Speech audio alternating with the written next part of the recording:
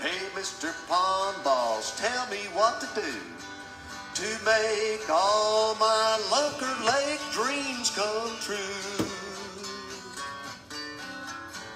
Hello everybody, Bob Lusk, the Pond Boss, coming at you live and in person from Hannah City, Illinois, just outside of Peoria, hanging out in the basement / game room of Justin Herman of Herman Brothers. Been hanging out with Nate and Justin and their family for the last 2 or 3 days, spending some time at Giant Goose Ranch. I'd never been there before, so I've been pretty excited to come hang out and talk to those guys, and we've had a big time. And got to meet some folks, spend a little time with different folks. So I thought we'd talk about some of those things that have been going on. So let me see if I can get the comments going so I can see who all is checking in. Got lots of folks already checking in. One of the things I'm going to talk about is pondi, bacteria, and aeration. I see Trevor's checking in. I need to be able to see my comments here on my deadgum laptop. So there we go. Now I'm seeing everybody. I'm going to scroll up here and look a minute. Chris Arthur, Kathy Carson McDonald, Doug Cusick, James Sewell. Good to see you. Chris Arthur, let's see, Nick Kajeski, Mike Cottrell checking in. So glad to see everybody. Travis Paul Smith, I knew he'd be here. Good evening, everybody. So first I want to start off talking about Jeff Hoffman. I got to meet Jeff Hoffman today. Jeff is a neighbor of the Herman family right up here, and he's recently gotten involved in the pond management business a little bit more. And he said, hey, would you talk about pondi? So I said, yeah, shoot, yeah, heck yeah. Hey, there's Drew Hay checking in from Pennsylvania. Hey, and you guys know the drill. Hashtag Pond Boss Magazine in the comment section right down there.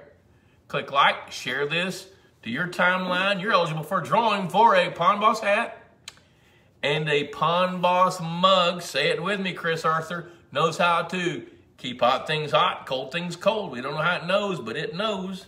And if you'll do those things, you're eligible for a drawing. Chris Ketchum, checking in from Bells, Texas. You know I'm going to ask about the newest little tot. Yep, well, you know what? We have a sweet little granddaughter, little Charlotte Catherine Lusk, weighing in at a paltry like 8 pounds and 9 ounces, and she's a living doll. There's Clint Benbow, Tom Blasdell, Wendy Heiss. You guys are playing the game. Jeff Hoffman, I just already mentioned your name. Great to meet you today. So I'm going to start off the topics. Of course, bring your questions, but I'm going to start off by talking about the things that Jeff and I talked about with Nate and Justin. And Jeff was pretty fervent, pretty passionate about this, and I loved it, by the way, Jeff. It was pretty fun. So Jeff says, talk a little bit about pondi. So what I'm going to tell you first is how he uses pondi. First of all, he described a really hyper-eutrophic lake, one that had silted in over years and years and years.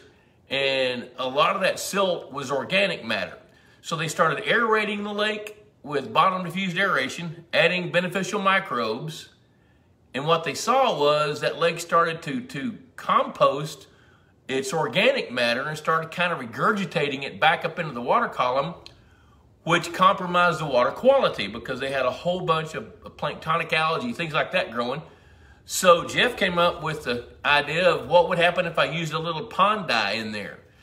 Well, he uses pondi to help mitigate the algae bloom by minimizing UV sunlight rays penetrating into the water. So the way pondis work is you put it in the pond, it changes color. Now if you do too much, it looks like the Tidy Bowl man has been swimming in it. So don't put too much. But what pondi does is it keeps the ultraviolet rays of the sun from penetrating very far down in the water column. Without UV rays, plants don't grow. Now you can't kill plants, you can't kill plankton, you can't kill algae with pondi. It's inert. There's nothing in there that that is used as a pesticide at all. Nothing in it. It's a dye.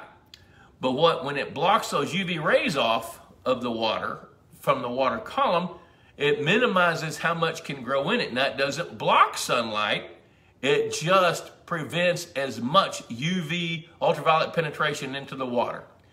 So what Jeff has been doing is using it in combination with aeration and beneficial microbes to help manage that plankton bloom as the water cleanses itself. Now, the way the water is going to cleanse itself, it's going to break down those nutrients, release them into the water. Something's going to grow, go through its cycles, break down to just whatever matter it can, then it flushes.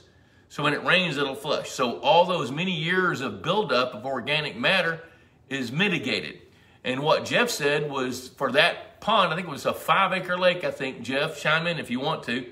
He said that the average depth increased 3 feet just by doing those 3 things.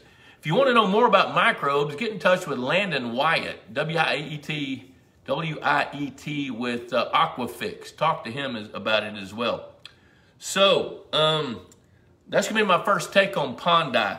Now, I see some questions coming, so I'm going to go ahead and back up a little bit and read these questions out here. Let's see here. Holy cow, lots of questions coming in.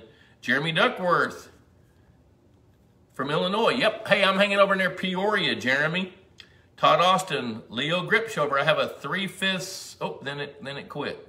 Don Cusick, you got it. Wendy, I just added 1,500 minnows to my 3rd-acre pond yesterday. All right.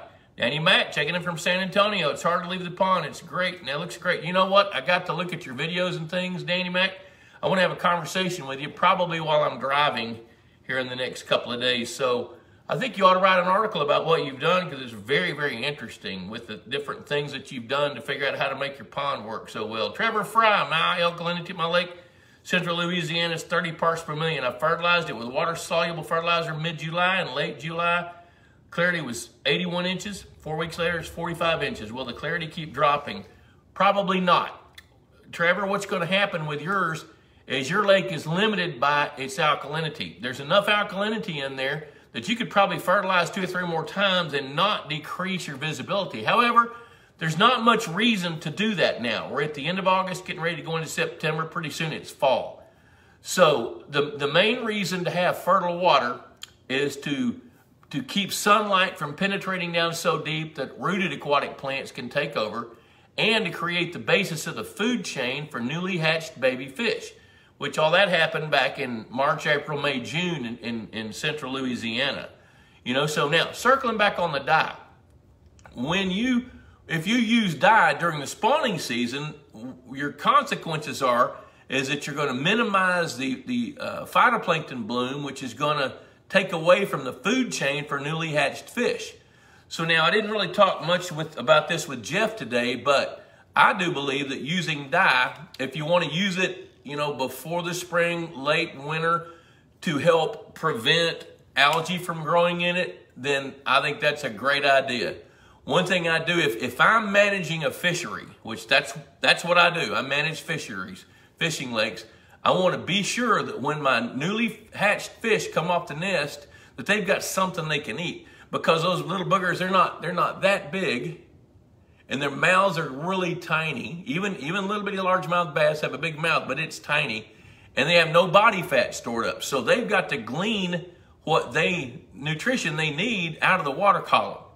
So I like to have a healthy plankton bloom from the latter part of March, 1st of April, all the way until about the middle of June. So I don't use pond dyes during that time. However, if a fishery is not your mission and you like the color of pond dye and you don't really want to compromise having a plankton bloom, then you can sure use pond dye. Wendy says, I use my pond for irrigation. Is pond dye okay? Absolutely is. Totally okay. Because there's nothing in it that will kill anything. It's a dye. All right, let's see what Leo Gripshover says. I have a 1/2-acre pond. It was on the property when I bought it 14 years ago. The bass have never grown. They are 10 to 12 inches long. It is crappie, catfish, and bluegill. What is your suggestion? Should I start over, drain and take all the fish out? I suspect the crappie are the issue. I will tell you this, crappie are an issue. Now, good news about a 1/2-acre pond is it's easy to restart. Now, when you bought it 14 years ago and the bass haven't grown, odds are pretty high that you have 10 to 12 inch bass that are 7, 8, 9 years old. So I think in a case like that, starting over can be a really good idea.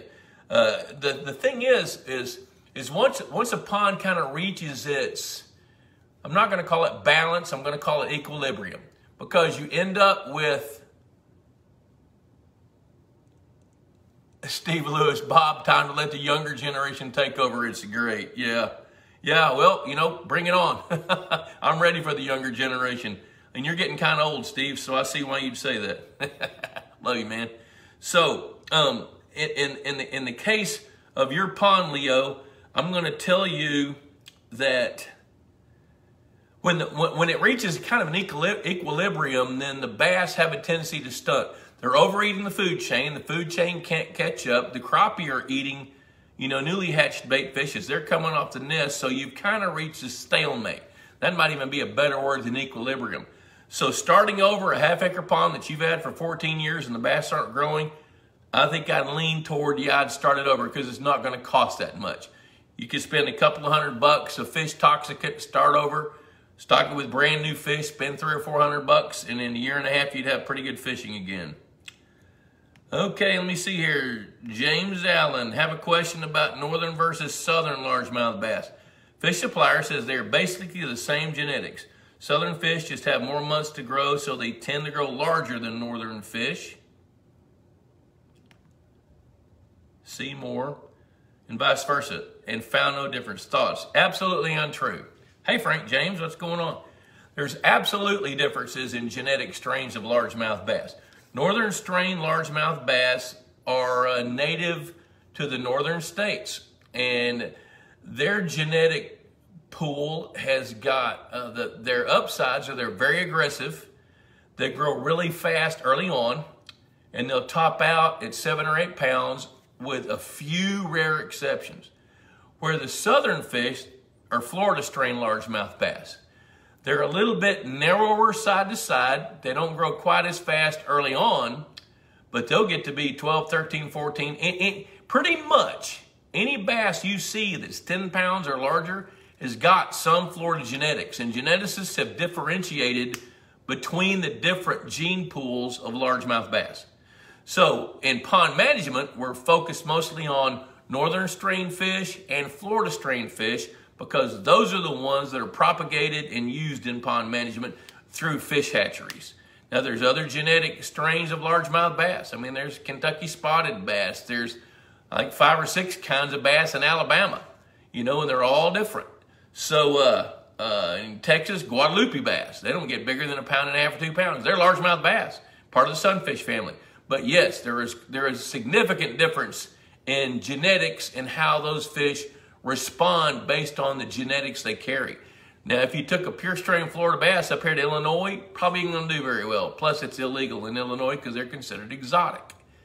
You know, and they're not going to thrive because they don't like cold. They like it warm.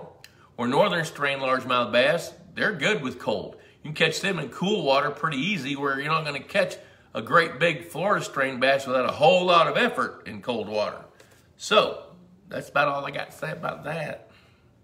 Good question, though. I like it. So let's see here. Jeremy Duckworth, we live by Peoria. Great to have you here. Hey, you know what? I'm hanging out at Hannah City and then going out. I'll spend some time in Canton today and going to be hanging out. Yeah, Mark Durham, welcome to Illinois. You know what? We did you bring your umbrella? It was 99 degrees back home in Texas, and this little storm built up just about an hour ago. It's blowing over right now. It's raining here. And look, when I was hanging out with Justin's wife a while ago, she said, I'm a little worried about that storm. I got texted there's a green cloud in it. We went out and looked to see if there was a wall cloud. There wasn't.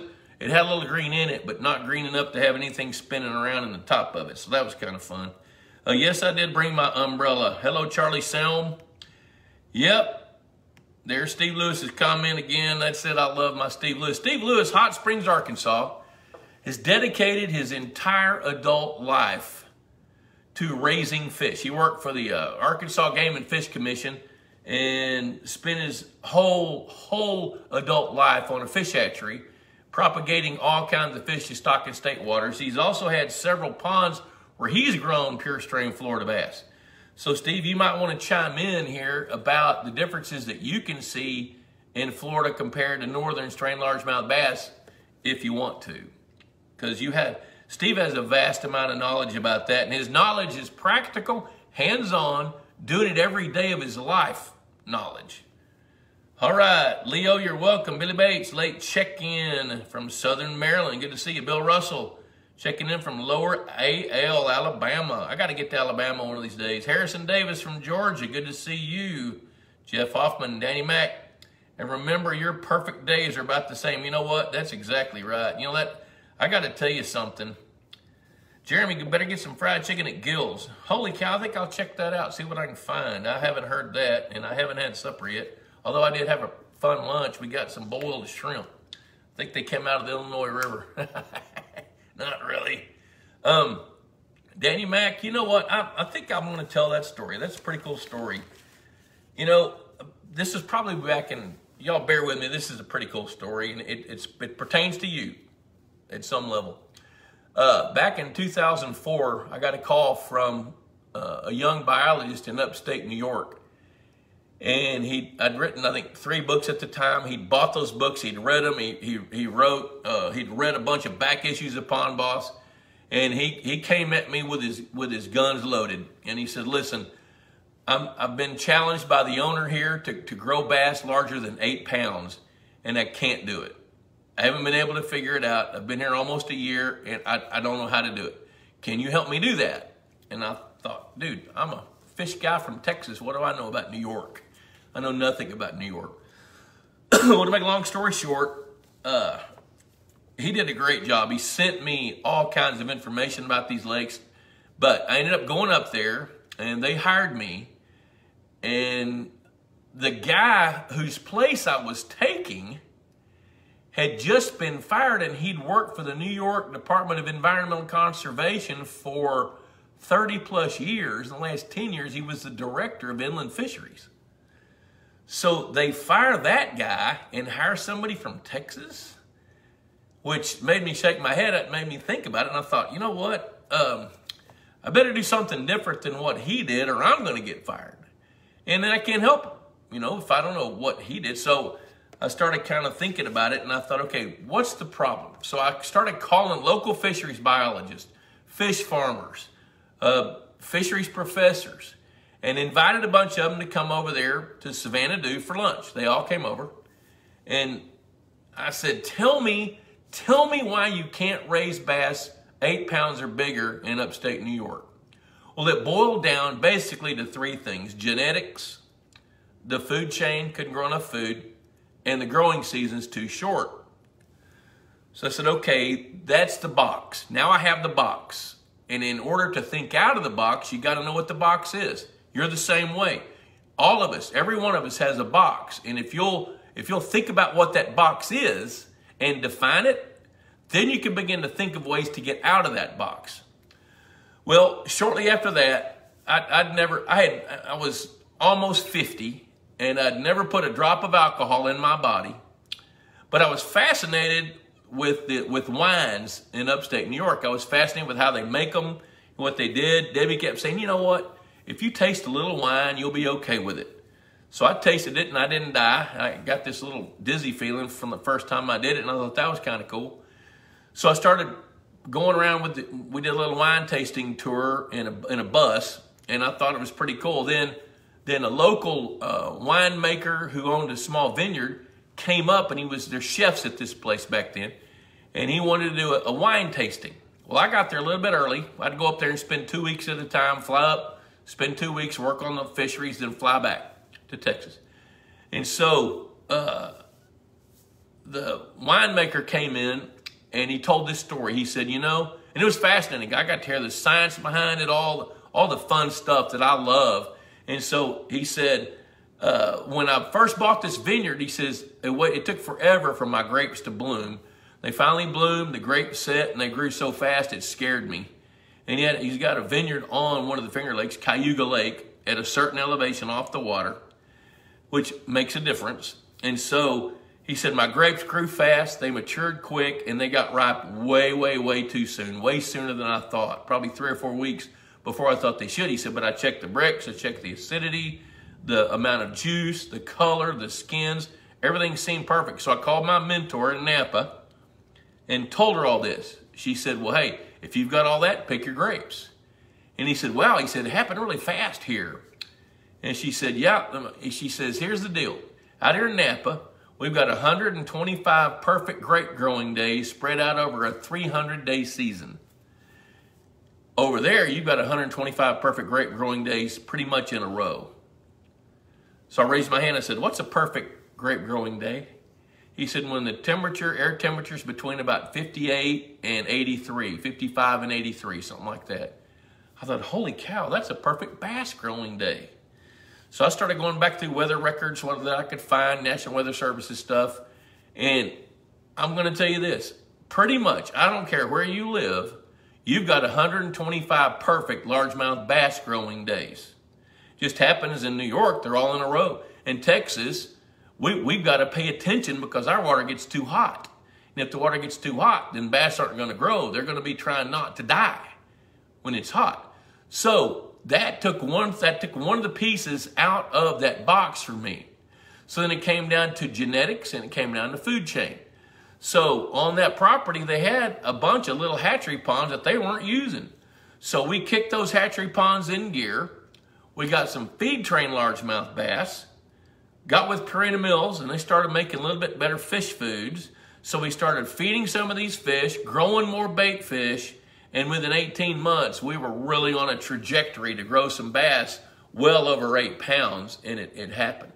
So that's what Danny Mac's talking about, and I think that's a pretty good story. There's Chuck Brinkman over there from, matter of fact, I'm up north of you now, or northeast of you, Chuck. All right, let's see here. James Allen, Bob, this 80-acre Kentucky lake has been stocked 2 times per year with largemouth bass. We see everything from fry to 9-pounders. What will be logical sizes for culling? All right, I tell you what, I'll tell you this. If any of you don't have my spreadsheet on plugging in links and weights of your bass to compare to standard, send an email to info@pondboss.com and I will send you that spreadsheet. But what you do, James, is you start weighing and measuring fish.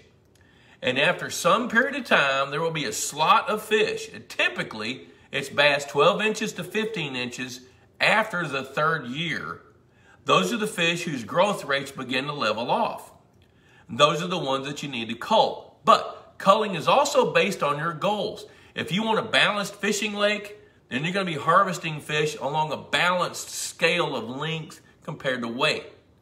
All right, so what I mean by that is if you'll weigh and measure fish and compare your fish to the standards for that species, since we're talking about bass, for example, a 10-inch bass should weigh 10 ounces. A 12-inch bass should weigh 12 ounces. 14-inch bass should weigh 1 pound, 7 ounces. A 16-incher is 2 1/4. An 18-incher is 3 1/4. And on an XY graph, there's a curve that looks like that when you compare lengths to weights. And you can weigh and measure your fish and compare them to the standards as long as they're within 5% of that standard length compared to the weight, then they're doing fine. Now here's how to interpret that. If you catch a bass and it's fat, throw it back. If you catch a bass that's skinny, take it out. But if you'll be proactive and weigh and measure those fish before they start getting skinny, the fish are going to tell you what size classes are the ones that are underperforming or beginning to run out of food. That's the answer for that. Clint Benbow, thoughts on stocking threadfin shad in an existing 4.5-acre lake in North Cadillac? How cold does the water temperature have to be in the winter to kill a shad? My thoughts about stocking a 4.5-acre pond. I love threadfin shad. Threadfin shad die at 42 degrees. I cannot tell Nate Herman to stock threadfin shad out here in these lakes in Illinois. They're going to die. You know, now it might be a good bang for the buck in some cases because you get 1 year's worth of reproduction out of them. But here they're not native, you know, and over in North Carolina, they'd be fine. They're going to die at 42 degrees. If they've got 42-degree water for 30 minutes, they turn into little bitty silver popsicles and they're done. You know, now, here's the caveat. If you're going to stock any fish at all, you need to make sure that you've got the right circumstances. In that, I mean, you've got to have what I call happy water. You've got to have the right kind of habitat, the right kind of food chain, the proper genetics for your latitude, you know, and then there's, with game fish, you got to have a harvest program. So there in North Carolina, your water's probably tea-colored. Threadfin shad are filter feeders. If they don't have a good plankton bloom, like we were talking about a while ago, if I was going to grow threadfin shad, that's part of my mission, I'm not using pond dye. I want that algae bloom. I want that plankton bloom because I want those threadfin shad to have all they can eat. And I'm measuring visibility there. And if I do think I want to mitigate a plankton bloom, I'm probably and I've got threadfin shad, I'm probably not going to use pond dye for that. I'll probably use an algicide. But typically, if you've got threadfin shad and you've got a good plankton bloom, you're going to grow way, way, way more threadfin shad than you think. Now, threadfin shad, their primary role in a bass fishing lake is to feed the young bass. 12 to 15-inch bass are going to come up and chase those little bitty shad when they're about 1.5 inches, 2 inches long. You know, so I think in North Carolina, threadfin shad are a great idea as long as your bass are not overcrowded to eradicate them too fast. They've got good fertile water for them to be able to feed. Now, this is probably the wrong time of year. If you have any risk of the water temperature getting down to 42 degrees, threadfin shad are pretty well past their spawning period. I don't know that they'd spawn one more time in North Carolina. They might, but I doubt it. You know, so I would look at doing them in the spring if you can find a source. That's kind of a catch-22 in North Carolina. Dave Weber, good evening to you, sir. And the existing fish stocking rate with shad, if the bass numbers are low, I'd say anywhere in a 4.5 acre lake, I'd put 10,000 in it. That's what I'd do, or one load, however much that is. Some of the shad dealers sell them by the load, which means they can load so many pounds, but they don't ever tell you the count because they might be that long or they might be that long. And if they're that long, you know, they weigh 3 times as much as the others. You get fewer head count, but you get mature fish. So they're typically not going to tell you how many fish you're getting. You're going to get so many pounds of fish. They can estimate about how many. You know, so one load might be 10,000, it might be 15,000, it might be 8,000. It just depends on how big the shad are.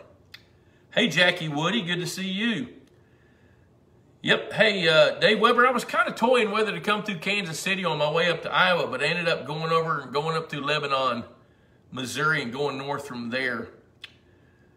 Jackie Woodies, hello. By the way, after 6 weeks, I'm finally able to get the large nugget Pure and Aquamax largemouth food. Fun to watch the turtles and small fish look at it and can't figure out how to eat it. Yeah, that's pretty cool. However, channel cats suck it down. Seems to work well to feed the nuggets and then the MVP. You know what? I love the fact that you're trying to mix it up with the way that you're feeding your fish. I think that's a smart idea.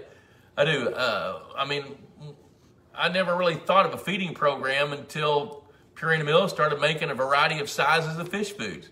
And then it clicked with me. You can feed small fish food. You can feed big fish food.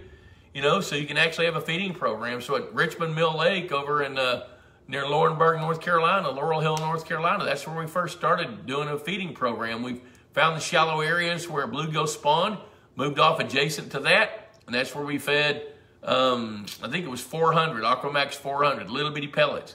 And then out where we're feeding bigger bluegill, we switched them over to 500, and then where we're feeding largemouth bass, they got the Aquamax largemouth bass nuggets. So it's a feeding program. I like a feeding program. Now, one thing I was talking to Nate and Justin about, they're real skeptical about feeding fish in too many ponds here. And I totally concur with it. I get it. Now, they're going to feed some fish where they can control the water quality. However, in these northern areas, like where I am now and further north even, if you feed the fish, you got to pay attention to it so you don't put more feed in there than what the water can process the fish waste and any uneaten feed. And they're going to convert this feed, like Aquamax MVP, they're going to convert that feed about 1.3 to 1. So even in now feed trials, when you're feeding only fish food, the conversion rates are a little bit less because they need energy to live. Whereas out in a pond or a lake, 1.2, 1.5 is pretty normal. So 1.2 pounds of fish food is going to grow a pound of fish, but you got 1/4 pound of fish waste. The water's got to process that. And they have this deal up here called winter, where in Texas we have this thing called summer. So in the winter, you run the risk, especially in a small pond, of winter kill. Okay, so let's see what Brian Epting says. Holy cow, it's already 7 o'clock. This thing flies by. You guys come up with some great questions, great topics. All right, let's see here. I was going to circle back on something, then it's escaped me. Oh, I know what I was going to do. Thank the sponsors. Texas Hunter Products. I shot a video with Nate today. You guys can watch it on the Pond Boss Facebook page, where they've got a little pond that they manage for one 24-hour event every year on September the 11th. It's called the Marathon Man, and they do a 24-hour broadcast. The guy tries to catch the same number of fish as people that were lost at 911. You know, over 2,400 fish. And he tries to catch that many fish in 24 hours. And I did the math. That's 100 fish an hour. That's more than one fish a minute. You know, and then they video it, or actually they show it live for 24 hours. And so they've got this pond where they really got it overcrowded with bluegills and 6 different kinds of sunfish. But in that pond, they're going to feed those fish like crazy. It's small. They can flush the water out. They got a Texas Hunter feeder. And I love Texas Hunter feeders. Texas Hunter is great products. Their products are not only good or great, their customer service is great. I can call Chris Blood or email any of those guys there, and they respond immediately. And if I get it to them before about 2 in the afternoon, they ship that day because they have everything in stock. Also, thank Purina Mills for being a sponsor for this show. I'm honored to have been able to have some input into how they develop their feeds. Going all the way back to 1995, they saw this pond management niche as an industry that they wanted to support, and the best way they could support it is help develop fish foods. So they've spent a lot of time. As a matter of fact, I spent some time last week at Texas A&M talking with their nutritionists, as well as David Nelson and the nutritionist from Purina. They're talking about maybe collaborating on some empirical research at the university, along with the research that they're doing at the Purina Farm in Grays Summit, Missouri. So I love the fact that they research these feeds. You know, now every company's got their hiccups, but when it comes to feeding fish in our niche, Purina Mills does a good job of that. And I love Aquamax MVP, especially for where you have different sizes of different species of fish. Al Glackoff, we're in upstate. I was outside of Clyde, New York, between Rochester and Syracuse, in the Finger Lakes, north of the 90. That's where I was. You can look at it on Google Earth, look over kind of northeast of Clyde. You see a lake shaped like an H and a whole bunch of lakes in that general vicinity. That's where I was. I was there for about 2 years. Tom Blasdale, please talk some about the Ask the Boss question in the July-August issue of Pond Boss concerning the use of Foslock to control algal blooms. That's a great idea. I'm glad you brought that up, Tom. There was a question that came from a former Pond Boss subscriber that's renewed his subscription, by the way, who had moved to an East Texas lake, and they've got, it's Holly Lakes where he is now, and they've got a significant blue-green algae bloom going on. So the question was, we can't make up our mind whether to use an algicide to kill the blue-green algae or use Foslock to kill the blue-green algae. Well, here's the way that works. Blue-green algae is a consequence of several factors coming together.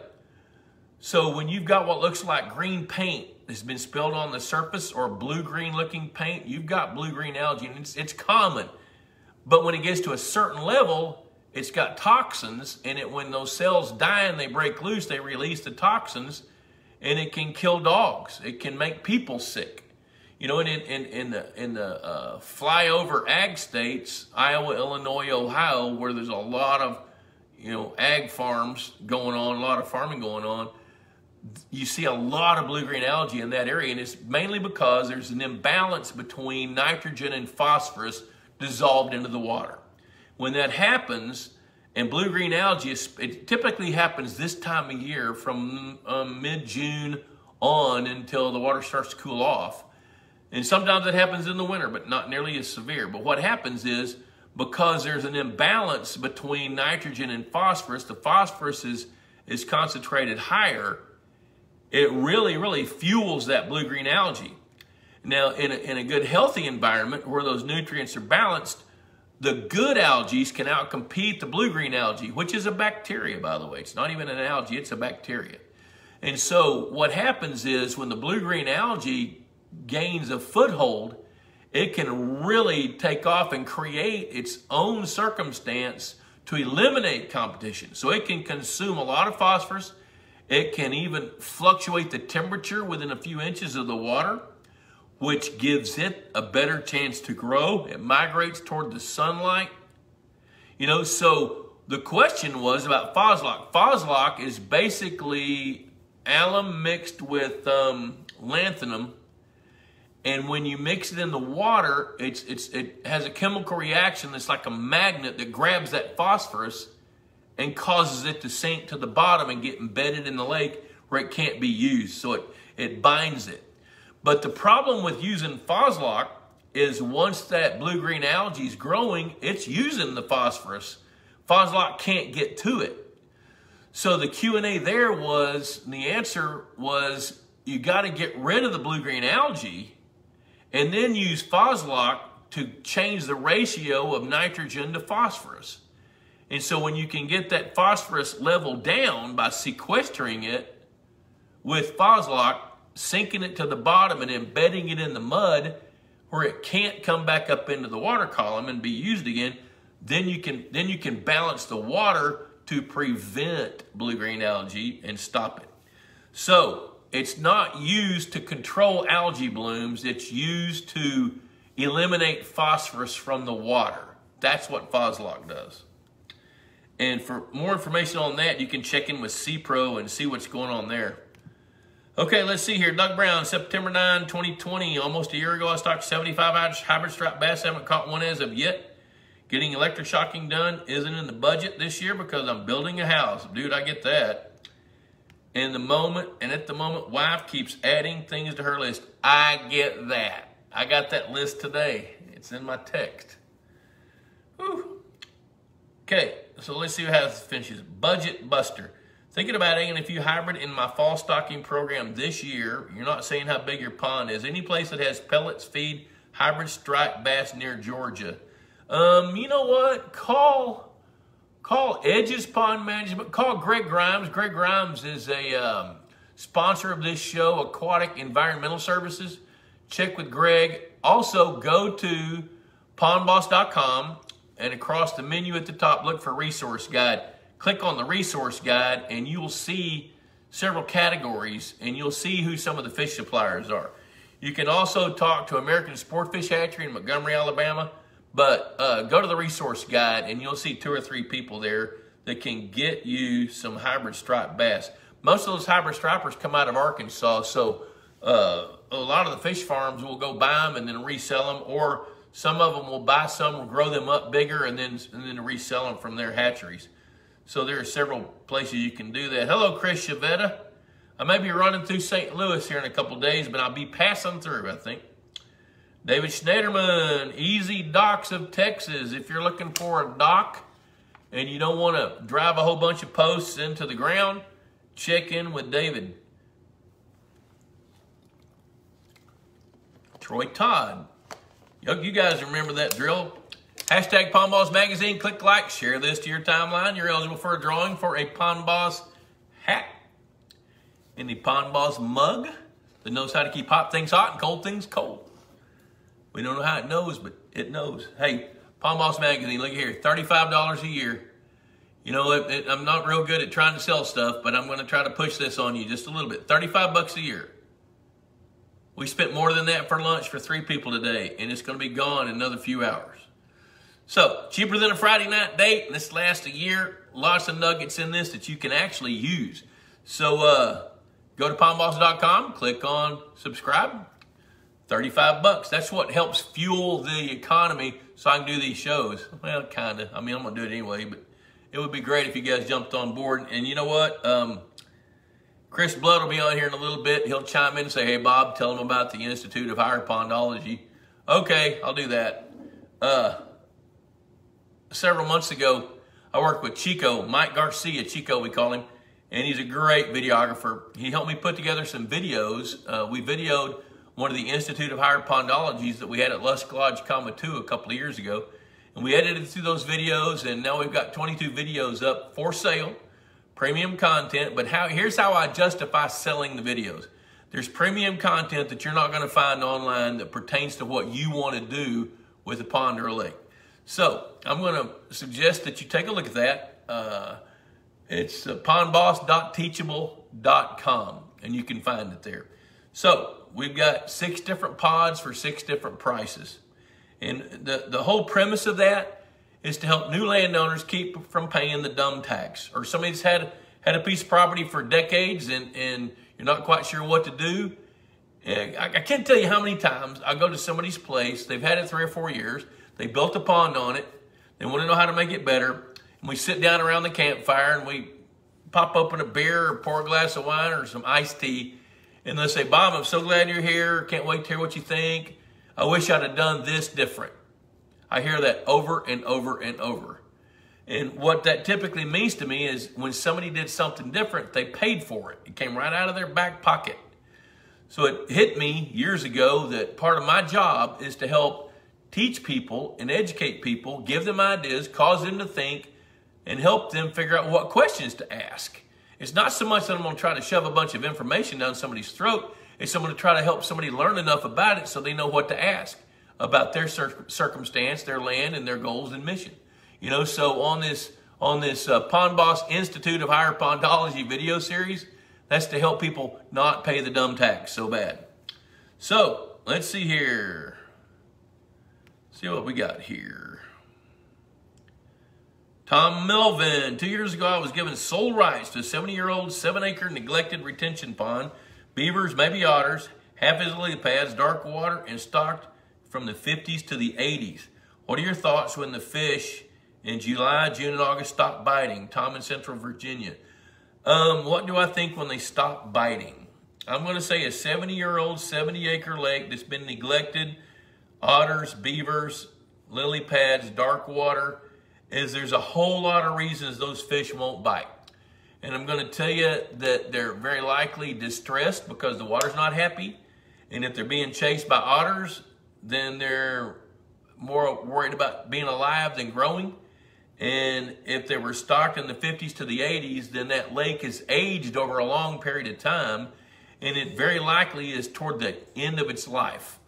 And if it's toward the end of its life, it's not going to be as productive as a fishery because it's too busy growing lily pads and having really green water. So I would recommend that you have that thing evaluated. And I would tell you to go to the Pond Boss Resource Guide as well. There's 3 or 4 companies that can come pay you a visit and help you assess. So here's the way I would do that.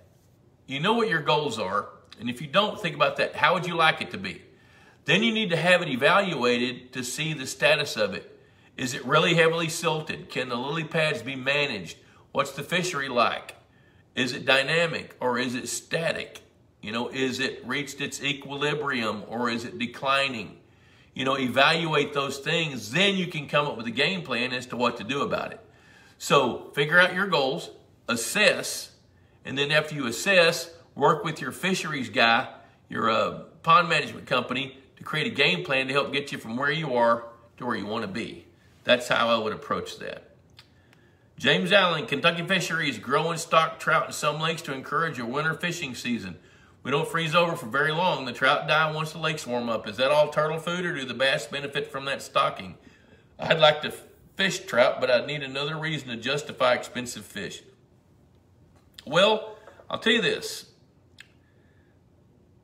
Bass will benefit from that if they can eat those trout. You know, so when we stock trout in the wintertime, what our goal is to feed selective sizes of bass. So if we don't really want to feed 12 to 14-inch bass, so we don't stock any 6 to 8-inch trout. So we may stock 8 to 10-inch trout to feed the 3 to 5-pound bass. Or we might stock 10 to 12-inch trout that we can catch to feed the 5 to 7-pound bass or 5 to 8-pound bass. So it kind of depends on the mission. Now, what happens is, like in your latitude in Kentucky, you can probably stock them right after Thanksgiving. And they're going to thrive and be moving around really, really well till the middle or latter part of April. And then they're going to start to get real, real sluggish. And at that point, the bass are going to devour them if they can eat them. And then right around Memorial Day weekend, that's about the time you can say adios to the trout. Then any that are left, they're going to be turtle food. They're not going to float. Typically, they don't. Every once in a while they do, but not really. Let's see. Let's see what you got here. It's not letting me look at the reply where you replied to yourself. Finally, and by the way, after 6 weeks, I finally able to get the large. Okay, feeding big first. Okay, I can't read this, and it's not letting me open it up. So I don't know what you're saying there. Yeah, it's not letting me look at it. Okay, let's see here. I'm gonna move on. Mark Durham, we at Lake Wildwood are about only 50 miles north of Peoria. Grab your pole and swing by. The pre-fall smallmouth bites on. 4 to 5 pounds are not uncommon. Nate can tell you about largemouth bass fishing. Very cool. That's great. Kendall Brown, look out, Bob. Yeah, we've been dodging. That storm's pretty much past now. I can see it. Okay, Kevin Hobbs, I have a 1 acre pond that averages 12 feet deep. I run my aerator from 6 a.m. to 10 p.m. Is this okay? If not, why not? Kevin, I don't know where you are, but here's what I'm going to tell you. Running it from 6 a.m. to 10 p.m., as long as you're not in a hot part of the country, that's fine. If you're in a hot part of the country, I'd rather see you run it from like 9 p.m. to 9 a.m.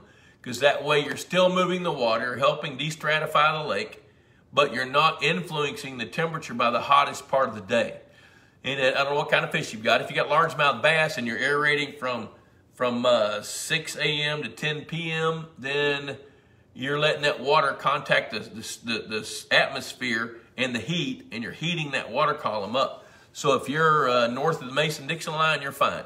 If you're in Alabama, Texas, Louisiana, Georgia, I'd rather see you do it the other way around.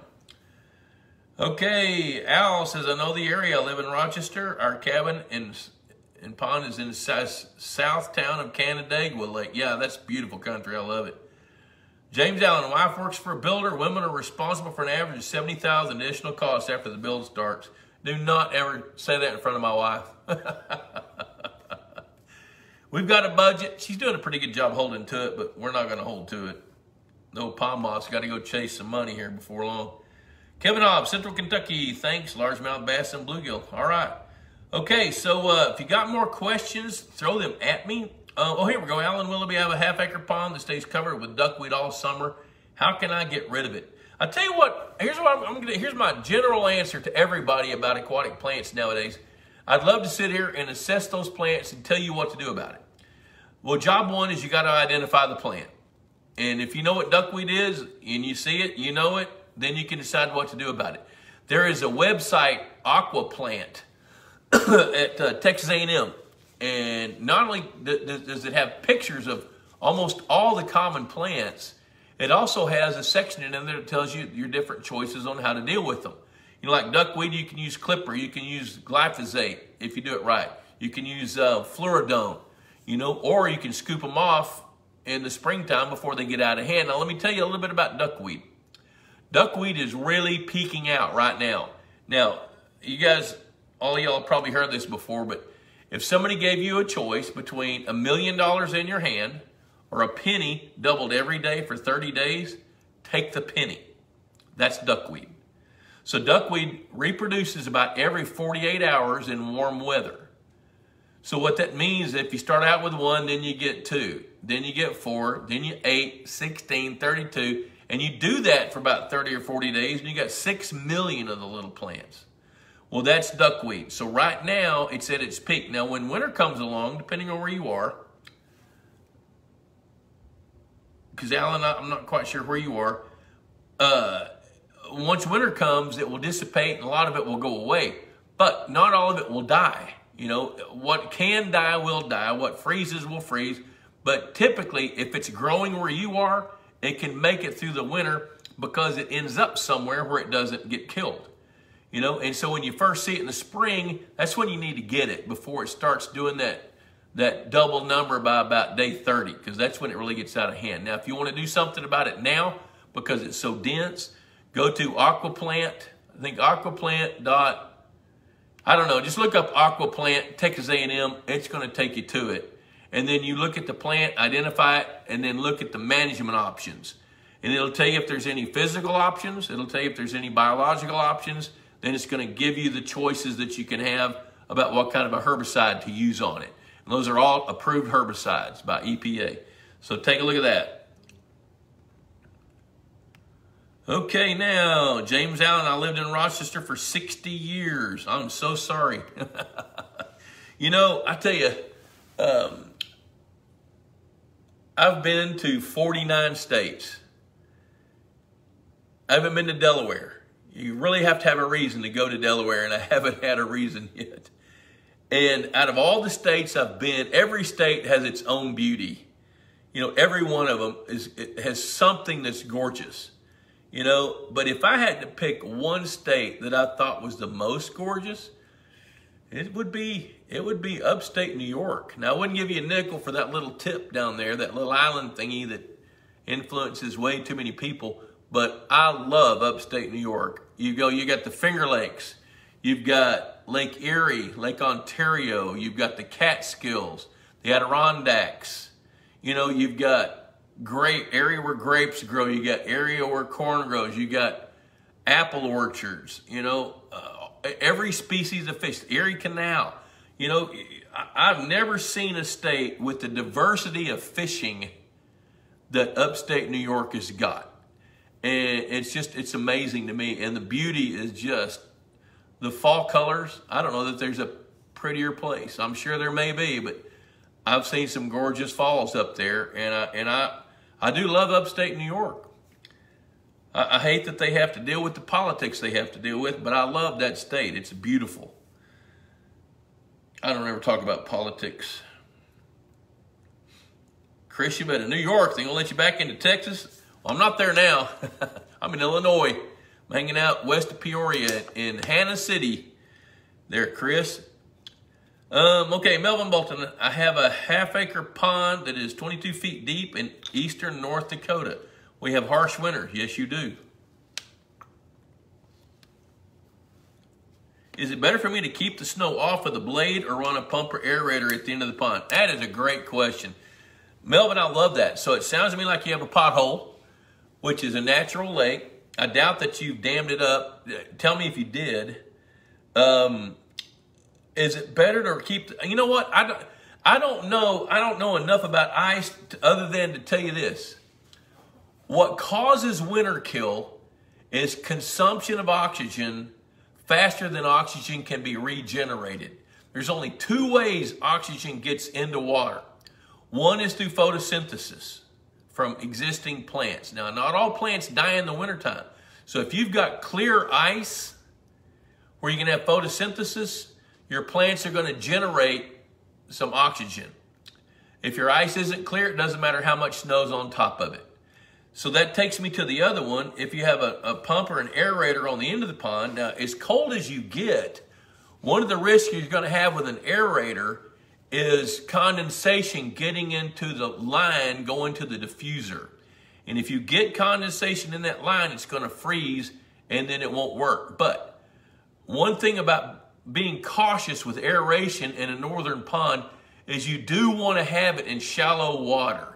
You don't want it out in the very middle where it's cranking up. You know, your warm water there is going to be on the bottom. Water is just most dense at 40 to 39 degrees. If you weigh 1 gallon of water at 39 degrees, it's the heaviest it's going to be. Cooler than that, it expands, it weighs less. Warmer than that, it expands, it weighs less. So what you don't want to do is you don't want to have your aeration in the deeper water where it's pushing up your thermal refuge for all your fish, pushing it to the top and making a hole in the water or a hole in the ice so that the water gets too cold, because you can kill your fish that way. But what you can do is you can move diffusers in a 22-acre lake up to the shallow end, and if it'll let you keep a hole open, and if you don't get condensation in there, then you can aerate the upper end and keep a hole open there. Now here's the deal. You got to think about ice safety. What you don't want is you don't want an animal that gets out there and then can't come out of the lake, you know, or something like that.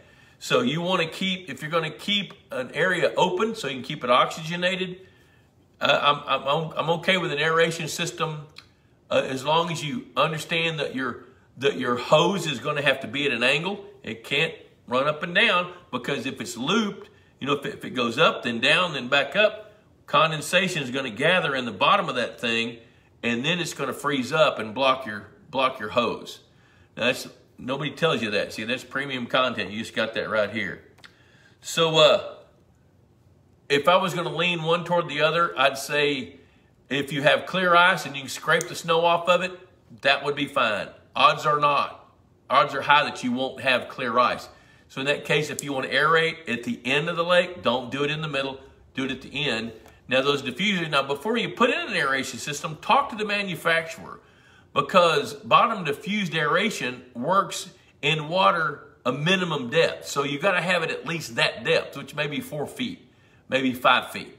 So I would check all that out before you buy a system. All right, so holy cow, it's already 7:25, so we might be getting ready to kind of wrap it up. I think I pretty well covered the topic like I wanted to, that Jeff and I talked about. I did want to do a little shout out to Troy Earhart. Troy said he was going to be checking in tonight. I didn't see him, but Troy said he was going to be watching the show tonight and tell him hello, which, hello, Troy. He's the guy building our swimming pool out behind the house down there. All right, Melvin, you are welcome for that answer. So listen, I'm going to go ahead and wrap up. This storm is about past. I get to go back out to the Giant Goose Ranch, hang out in a cabin out there. Y'all look up Giant Goose Ranch in Illinois. It's a pretty dadgum amazing place. The Hermans, I remember before they even got into the fisheries business, Nate came to a Pond Boss conference like 2000, let's see, Gentry's 12, so it would have been like 2007, maybe, something like that. And then they kicked in gear, and before long, they have their own TV show. They did Lake Life on the DIY channel, I think, for 2 or 3 years. Had a series there. The super, super people. I see Jerry Siebert checking in from Oregon. I love looking on here and seeing people from all over the nation, from both coasts and all the states in between. I appreciate the support. I'm so glad you're here. You know, like I've told you before, I think one of my roles, part of the reason God put me on this earth is to learn this stuff and then share it with you. So I'm thrilled to death that this many people would actually be watching a 66-year-old overweight fish guy talking about this stuff. So I appreciate you guys checking in and watching. So I'm not sure where I'll be next Wednesday. I'll be somewhere. Might be in the RV. I don't know. Might be down at Running River Ranch. Our house still isn't ready to live in yet, but we're getting closer. So if you have more questions, holler. Check in pondboss.com. Lots of information there. Lots of free articles. A lot of free videos. We archive these videos as well on YouTube, and then we link to them from the Pond Boss website. So thanks for tuning in. I appreciate it. I'm going to go see if I can find a sandwich and head to Giant Goose Ranch. So until next Wednesday.